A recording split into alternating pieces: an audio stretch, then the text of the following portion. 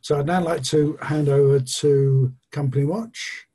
I think it was going to be Adam first. I'm not sure whether it's going to be Adam Yeah, it's first now. me. It is, okay. So I'd like to hand over to Dr. Adam Tucker, who can take you through the rise of alternative data in credit risk. Over to you. Okay, thanks very much, Laurie. Yeah, so as Laurie says, we're here to talk about the rise of alternative data in credit risk. Okay, but just to summarize the structure of what we're going to talk about first. Okay, so initially we're just going to go through kind of traditional credit scoring, financial ratios, what people do with kind of current, more traditional financial data. And then we'll move on to the alternative data. So asking questions like, what is alternative data and why are people using it now? And when we go into that, we'll briefly touch upon things that are happening with technology, like people using having more access to compute and data storage now, and also a bit about artificial intelligence and machine learning. And then we'll talk about what the different types of alternative data are that are available for using in corporate credit risk models. And then finally, we'll go through a couple of applications that we've been working on using alternative data at Company Watch. So to start off, so credit risk models for companies have had their roots in ratio analysis, basically as long as financial statements have been available. So Benjamin Graham first published this book in 1949, where he looked at the current ratio and the ratio of debt to current assets to evaluate companies' health. That was mainly to do with picking undervalued stocks in the investment market, but also applies to companies' health with credit. So what are the ratios that people kind of look at generally? There's profitability ratios. Normally, these are one of the biggest indicators of financial strength, given that half of US publicly listed companies are loss-making. There's liquidity ratios, so things like I mentioned before, the current ratio and the acid test ratio, things that could cause a cash flow crisis in the short term. And then there's things like creditor days and debtor days, so how quickly does a company pay the people it owes money to, or how quickly does it get paid? And then things like return on equity, so how efficient is a company at converting its equity profits? So that's financial ratios. How are these things combined? Well, in 1967, a guy called Ed Altman came up with what's known as the Z-score. And this was using a statistical learning technique called linear discriminant analysis to put together the financial ratios. And this is when people really started looking at, could they look at the pattern recognition of companies that had previously failed and work out what the features of those were in comparison to companies that hadn't failed. And he had a very simple and easily interpretable formula based on 5 financial ratios. And originally he was looking at a sample of around 66 industrial companies. So very small kind of sample in comparison to what people talk about with data these days. People still use the Z-score as a kind of yardstick measure, and it's available on things like Bloomberg today. Okay, so that brings us on to Company Watch's kind of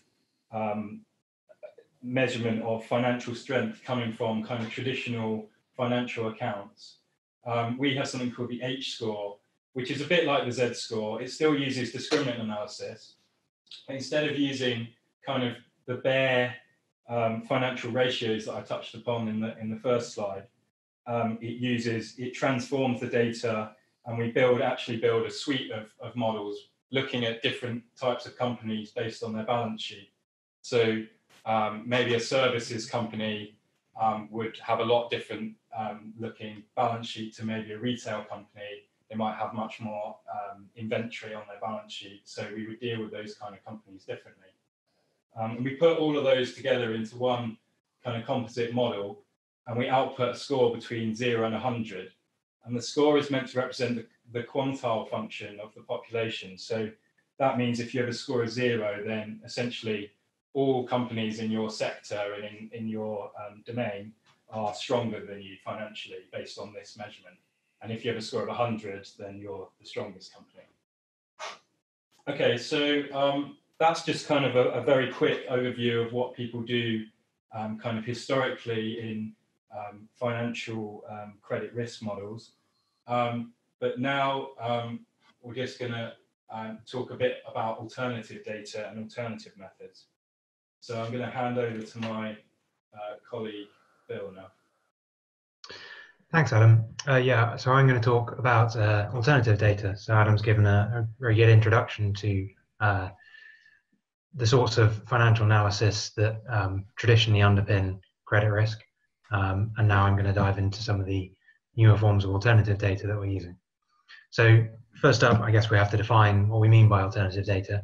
Traditional data of the sort that Adam's been referencing is really typically numerical data. It's structured, and it typically is in the form of the company's financial accounts, or possibly the stock prices. Very structured and numerical data. Alternative data, which is actually a label borrowed from the quantitative investment funds, is really a fairly broad term for any sort of data that doesn't fit into that description. So often this is unstructured. It may have very varying sources and may be produced over very varying timescales, and it's also often not produced by the company themselves. So this might be sentiment data from competitors or peers, and we'll come on to some more details of that shortly. So why are we talking about alternative data now? Well, as we all know, we're in a kind of data revolution at the moment. Everyone's talking about big data and data growing at an almost exponential rate. So over the past 2 years, more data, more information has been produced than in all history up to this point. The variety of data we're trapping and recording is also growing. And hand in hand with this, we have now more scalable computational power and the ability to actually store this data. If you compare what modern data capture and processing techniques are to where they were 10 or 15 years ago, or even 5 years ago, you'll see that this has moved on at such a rapid rate that now we really have the ability to look at, store, and analyze data in such large volumes in comparison. And hand in hand with this, we've had advances in the actual techniques that we use to process and look at this data. And this is deep learning, artificial intelligence, machine learning, a variety of techniques that people use to really try and gain insight from this huge volume of data.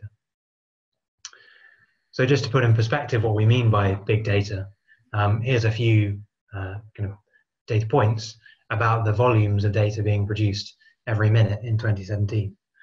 So you can really begin to appreciate that if there are 450,000 tweets sent a minute, if there are 70,000 Netflix videos watched a minute, in order to process this data, capture this data, and record this data, we need all these new technologies. But these offer an absolute goldmine of information in their domains if we are able to really harness them. So I'll hand back over to Adam to talk a bit about AI, which is really the technique driving a lot of this new insight.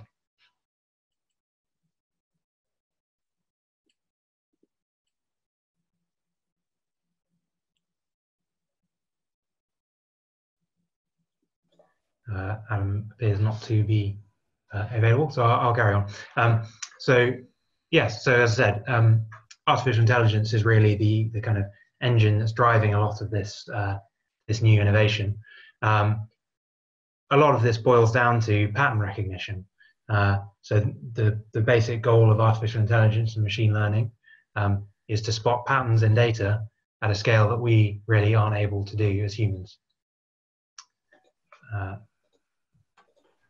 Sorry, I'm here now. You're back. Okay, I'll hand over back over to Adam. Okay, so one of the main reasons that alternative data has started to be used today, as Phil says, is kind of the proliferation of artificial intelligence and machine learning. So AI is essentially just really good at pattern recognition. Here is an example. So basically, this is an example of the pictures of the back of a healthy person's retina and someone who had this particular disease that comes about when people have diabetes. Essentially, if this particular problem can be spotted, it can, before it takes hold, it can stop the person going blind. And out of all the eye specialists that look at this, only 60% of the time could those people pick up this particular problem. Whereas some AI researchers took 150,000 pictures of the back of people's eyes, and that they were able to train an AI algorithm to pick out these very tiny hemorrhages which occur, much better than the consultant eye people ever could. Essentially, AI is really good at pattern matching. Here's an example of where AI doesn't do so well. This is one of Google's picture recognition algorithms, struggled to differentiate between whether a picture showed a sloth or a pain au chocolat. However, the main point is that if you have enough data and you put enough data into your artificial intelligence algorithm, then essentially machines at very specific tasks can be better than humans at these things. General artificial intelligence, which is where a machine can learn to do lots of different things, is probably somewhat further away. But here we're talking about doing very specific pattern recognition. Okay, and also I just thought I'd share a quote from Andrew Ng, who's quite a prominent computer scientist in artificial intelligence. And he's saying here that essentially there's going to be a revolution in the next few years. He's saying that just as electricity transformed almost everything 100 years ago, today he feels that AI is going to do the same thing in many industries and really take hold in the next several years to come. And as I kind of touched upon in the last slide, the reason that this is happening is because whereas with kind of traditional statistical techniques, a bit like the Z-score that we were talking about earlier in the talk, they kind of had a plateau of performance. So the more data you threw at them, their performance would kind of come to a plateau. Whereas with a lot of these artificial intelligence algorithms, like deep learning, the more data you have, and if you can throw hundreds of millions of data points at a particular thing, then it will learn and continue to learn and have greater performance. So it's kind of like a virtuous circle, really. So we collect more data and the accuracy of AI increases and so on, and it goes round and round. So that's kind of generally why AI is coming to prominence. But why and how is it different in credit risk? Well, essentially it isn't. It's still pattern recognition. You have some companies and you have whatever data you want to throw at them, whatever that data may be, and you put that into your model, and the aim of it is for your algorithm to draw some kind of decision boundary, like I'm showing here. So here I'm showing blue dots are meant to represent companies that maybe didn't go on to have some kind of financial distress, and orange dots here are companies that did go on to have some financial distress. And the data, the axes here, the X1, X2, X3, that could be more traditional data, things like sales or the assets of the company or stocks and shares prices, that kind of thing, or it could be unstructured data, things like text or pictures that we've been showing here. So essentially, in credit risk, it's not any different to any other domain. You've just got to put in the data, and if you have enough data, you can start to build these models and get good accuracy. Okay, so that was just a bit about kind of AI and in general and how it might apply to credit risk, but I'm going to hand back to my colleague to talk to you a bit about what different data types there are available. Thanks, Adam. Yeah, so we've now seen really what we mean by alternative data and how we can use modern machine learning and artificial intelligence techniques to really build performant models to capture trends in credit risk. So what do we actually mean by types of data of credit risk? So as we said, this is the traditional data, is the financial data that an accountant would really be focused on. Maybe it's also market data such as share prices and more macroeconomic factors such as the stage in the economic cycle or any country risk indicators. But alternative data might be text data. So this might be from social media, or it could be from filed documents. It can also be network data. So here we're thinking about the interconnections and relationships in possibly even existing data and how we can use that to assess credit risk. We're also in the age of open government and open data. We have more and more government data sets available, whether that be VAT-based information, public contracts that are tendered now have to be publicly released, and business rates information as well. And we're also living in the world of open banking now, and PSD2 and open banking is bringing about huge increase in potentially in the volume of data that credit risk analysts may be able to have access to. It's now possible for credit reference agencies to request that a company give them access to their transactional data for their current account and use that as a basis of credit scoring. And even more kind of new age, we can even look at customer behavior within credit reference platforms, click data, and web hits, these sorts of areas. So there's a huge array of alternative data sources, and these vary in structure, they vary in timescale, and this is just a snapshot. I'm sure in 1, 2, 3 years, there'll be 100 more sources of data that we haven't even thought about. So having given a brief overview of all those things, I think it's worth drilling down into a couple of those, and we'll give you some applications of these kind of alternative data sources in credit risk. And I'll hand back over to Adam to talk about text analysis and how we can use text to inform our credit models. Okay, thanks, Phil. Okay, so just going to talk a little bit about language processing to analyze text. So text data can be anything. It can be news data, social media data, it could be Twitter feeds, it could be, there's various news APIs, or any other kind of documents.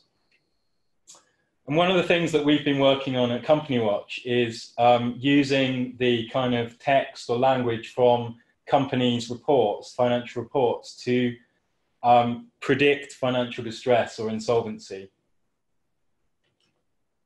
So here's just a pipeline of the kind of thing that you do in this kind of modeling process. So we collected over the last 10 or 15 years, hundreds of thousands of companies' financial reports, which obviously contain the financial actual numbers, but they also contain all of the text, all the things that the auditors or the chairman of the company said about their company.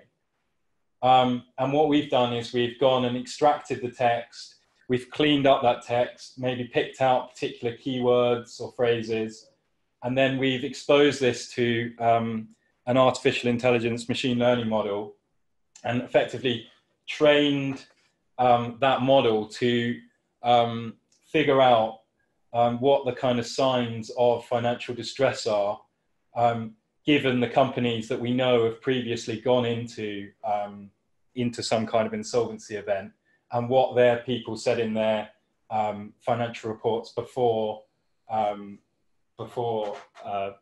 event. And then essentially, once you've exposed that model to all of that data, then on a kind of single, going forward on a single report at a time level, you can work out what the likelihood of failure is of a particular company at that point in time from looking at the text. So here's some examples of some frequent words and phrases that we found are potentially negative in this modeling process. So things like default or loans or taxation, director resignation, things that you might expect. The model was able to work these things out organically. And here's some positive things that may marginally decrease the probability of financial distress. So some more positive things like dividend or some positive words, profit per share, that kind of thing. Okay, and just to kind of go into it in a little bit more depth, here is a graph and it shows 7 words and the average number of mentions in some financial reports in orange, where the company went on in the next 1 or 2 years to have some kind of distress or default event. And you can see and the blue is the companies that didn't have some kind of distress event. And you can see that in all these cases for these 7 words, the average number of mentions in the companies that went on to fail was higher for those companies in comparison. So we're not saying if there's particularly one of these words in the financial report that company is necessarily going to fail, but we're just trying to allow the credit analyst or the person reading the reports to be directed to the right place in the report and to find things that the artificial intelligence model found to be of interest or of importance to the model. Okay, so we built this model based on these words and phrases that occur in these financial reports. And what we find is that we have already the H-score and the model of financial strength coming from the balance sheet and the profit and loss statement, the cash flow statement. And the model built on the words and the text is kind of adding extra new information. So the accuracy of the 2 combined approaches using the more traditional data, but also the alternative data, can add to the accuracy of your overall picture of a company and can provide extra value that you couldn't have found by just analysing the traditional data. Okay, so now I'll just go through a couple of recent examples that we recently looked at using the new text-based modelling. So this is LK Bennett, a retailer, clothes company in the UK. And whilst the financial model in this case picked up that this was likely to be a problematic company from a credit point of view, the text-based model decided that there were particular indicators that it found in the text. And these were turnaround, restructuring, cash flow forecasts, exceptional costs.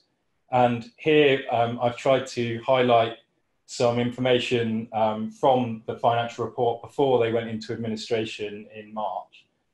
So they're talking about the wider challenges in the retail sector. They've got a turnaround strategy, and there's some exceptional costs that were driven by a corporate restructuring process that they were in. So again, it's all about kind of alerting the user of the system to the likely things that they would want to look at, and by using artificial intelligence, you can take away a lot of the work that is involved in reading a lot of these financial reports for many people. Another example, Crawshaw Butchers PLC, a butcher company, publicly listed, recently went into administration in November. In that financial report, before they went into administration, they were talking about the fact there was a new management team and there were issues and things that were disappointing and things like that. And one further example, a company in the US that recently went into Chapter 11 bankruptcy protection, actually in July 2017, the model was able to pick out that they had this credit agreement. And we found that the model that we built on the US companies, whenever a company had some kind of revolving credit facility or credit agreement, that was what the model was kind of alerting us to. Okay, so they're just a few examples of some of the things that we've been doing with text-based analysis using machine learning. So the message is really that together with traditional modeling based on financial data, you can put this together with unstructured text data, and the outcome from this kind of process will be likely give you better accuracy, and it will be a complementary approach to that original approach. Okay, so I'm going to hand over to Phil to talk to you a little bit about network analysis and credit risk. Thanks, Adam. Yeah, so I'm going to give another example of where we can use these sorts of alternative data. And this is slightly different, but again, similar sorts of themes. So what we're talking about here is network analysis. And by this, I mean using information about the directors and the relationships between companies to really interrogate and enhance credit scoring. So here we're going beyond looking at a company in isolation. We're looking at the corporate history of its directors and also the financial strength of any connected companies. And this concept of looking at the relationships and connections rather than just the individual data about the company is not necessarily new, and we're not necessarily using new information. We're just analyzing that information in a different way, and we're doing it on a different scale. And I'll come back to what I mean by that shortly. This is particularly valuable when we're thinking of companies that have quite limited traditional information or raw financial information, and I'll give some examples of why that might be shortly. So you might think that a director, for example, that's been involved in insolvency in the past might have a higher risk of being involved with failures in the future. So if a new company, Company D, was founded, of which Director 1 was a new director, this newly incorporated company might be a more risky proposition to extend credit to, because we know in the past Director 1 has been associated with this failed company, Company A. I've represented in red here. And again, that's particularly powerful when we have a newly incorporated company where we don't have any financial data yet. This effect might even extend through co-directors. So you can imagine a situation where a company that's actually a couple of stages removed from a failure. So here we have Company A that failed. A newly incorporated Company E is related indirectly to Company A, and there may be a higher chance of failure even in this case. So the protocol here for analysing the credit risk of a newly incorporated company might be to get the credit scores of all related companies based on the directors, build up a profile for each of those directors that might be involved with the new company, and then assess the risk based on that corporate history of each director, particularly any insolvencies or failures in the past, but it could be other data about the companies that are in the history of that director as well. Approaches like this really rely on the fact that we have accurate recording of the connections or the directorships details for companies, and I'll come back to that in a detail shortly. But it also relies very heavily on being able to analyze very large volumes of data and look at the connections across the whole population to be able to draw statistically relevant conclusions. And analyzing data at this kind of volume and this scale requires both new data analysis and handling techniques, and also innovative new algorithms and machine learning approaches. So this really is partly a problem of scale. We know that in the UK, Companies House reports officer information for each company, but it's not able, purely through bandwidth of human resource available, to extensively check and rationalize director profiles.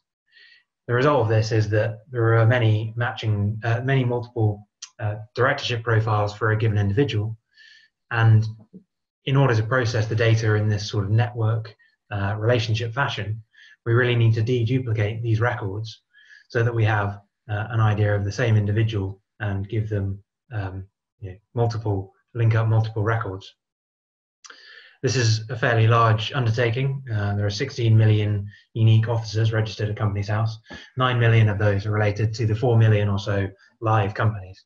So you can see that the scale here is quite different to that of just traditional financial data, where we're only considering companies in isolation. Often, if we just look through the Companies House system, we may be able to see duplicates ourselves. So here is one of the founders of Company Watch. He has 2 profiles on Companies House, and that's simply because there's a misspelling in the name of the address of the company. While it might be easy to spot duplicates on a case-by-case basis, when there are 16 million unique officers to compare, a manual approach like this is just obviously not scalable. We'd have to carry out 256 trillion matching pairs to find duplicate directors.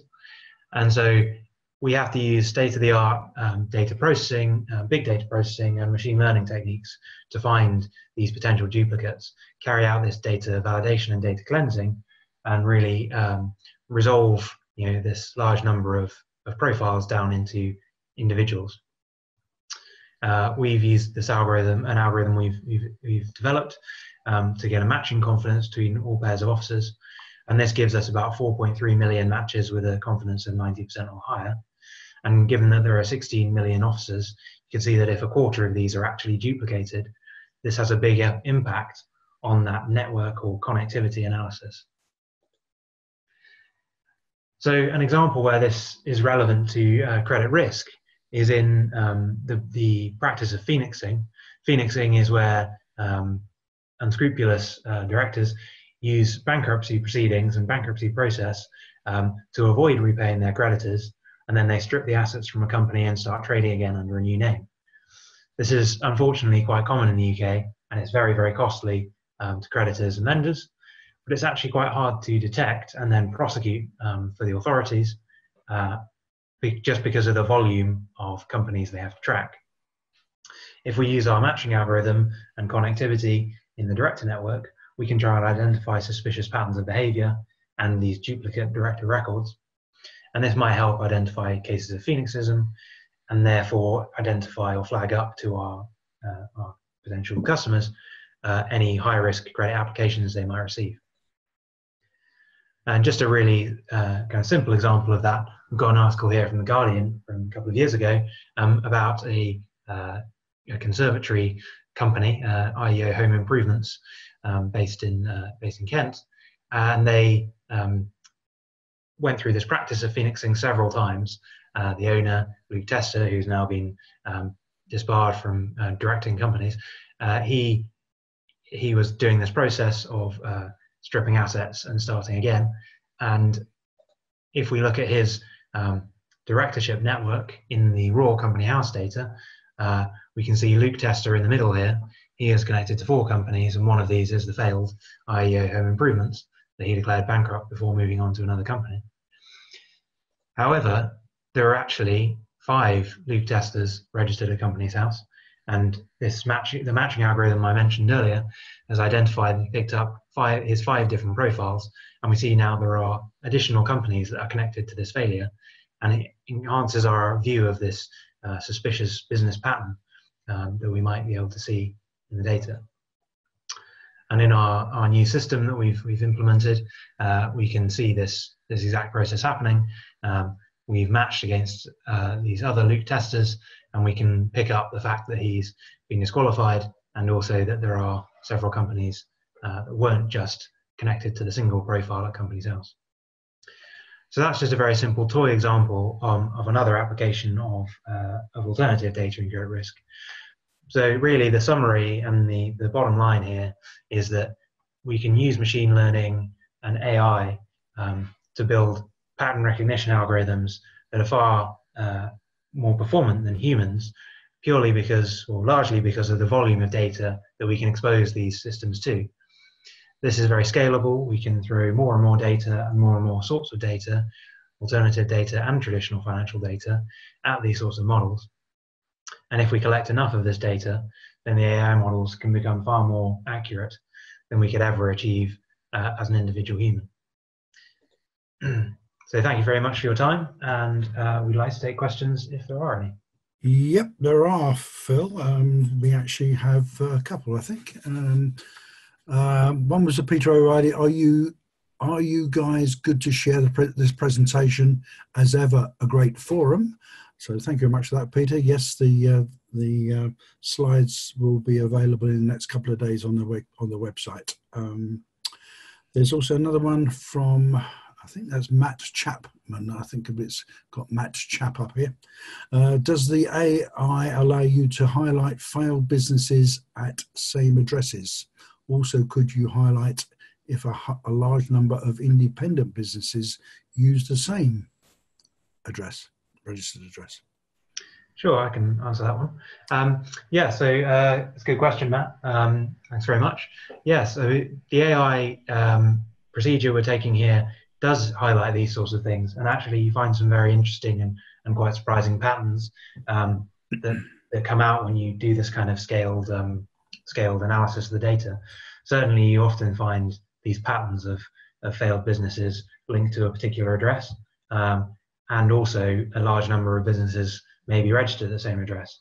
Now this could correspond particularly to company formation companies, and that it can be, you know, an indicator of potentially higher credit risk, but it may not be on its own, you know, the final nail in the coffin. But it's just another piece of data that goes into these sorts of systems, and that means you can build up a broader array of metrics, be that the traditional financial score tied to some kind of text analysis and sentiment analysis, and then also maybe you're flagging up the fact that, hang on, this company is actually registered at a business address that's had several failures in the past. You get a much more holistic viewpoint of a company's financial health and thus credit risk. And yeah, it's certainly very, very valuable for that.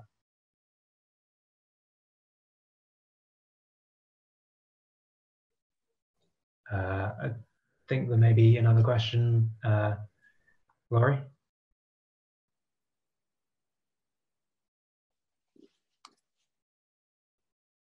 I think we've got a question from Eddie Younger. Does it define directors that may be the same name being a different person? So yeah, again, it's a difficult process to develop these robust algorithms to try and identify you know, individuals from multiple profiles. Well, the name is one feature that we use here, but we also use other features related to the sorts of companies that they're related to and the patterns of business that they do, and also things like addresses and those. So it's using multiple different features to try and to predict how likely two profiles are to be the same person. You know, having the same name is a strong indicator that you're likely to be the same person, or having a very similar name. But obviously it's not enough in itself, because, you know, John Smith could be hundreds of different people. So you have to take a number of different pieces of information in order to improve the accuracy of your model there. I know Eddie, actually he's joining us from Dallas in Texas. So as also Peter O'Reilly said, fabulous, great job, guys. So thank you very much indeed, Peter. Just one final question I have here. Where do you see credit risk scoring in 5 years' time?